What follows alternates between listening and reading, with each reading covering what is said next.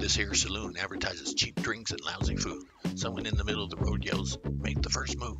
People got lost in the desert hoping to hear from the roadside guru, but he's too busy getting jizzy with his Lizzie at Speedy Loop. Some crazy old guy is laughing his ass off looking at us. He says there's no fuss, drop the bus, what's the whoop with the wuss? His old lady tries to pray for him, but all she does is cuss. I ask the old fart how you get so crazy. With questions like that, he laughs, you're either dumb or lazy. You don't need no guru to find the way. The road is out there every day. You got two wheels, get some gas, hang some shades, skip class. You come to nowhere looking for answers. You'll get worms in your tequila and scorpions in your tent. No way around it, no regrets. A long ride is the answer to that problem you'll soon forget. Keep it simple, stupid. If it's not fun, you're not doing it right. Don't ride tomorrow when you can ride today.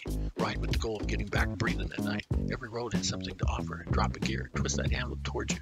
We're not here a long time, we're here for a good time. The best views are from inside your helmet. The brave may not live forever, but the cautious never live at all. Only a biker knows why a dog sticks his head out the car window. Riding a car is like watching a movie. Riding a motorcycle is like being the friggin' star on the screen.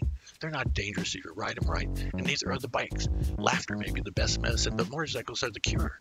The guru ain't here to dazzle y'all, but it's no mystic secret what he would say.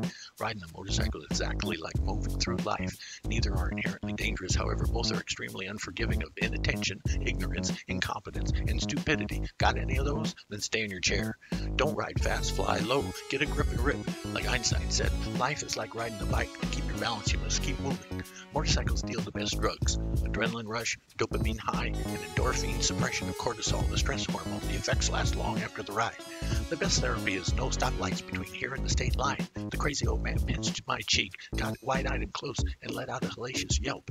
You want to know why this thing called society is so screwed up? 92% of American households do not ride motorcycles. That tells you all you need to know, Buster. Now give me some room. Time to saddle up. Time to zoom.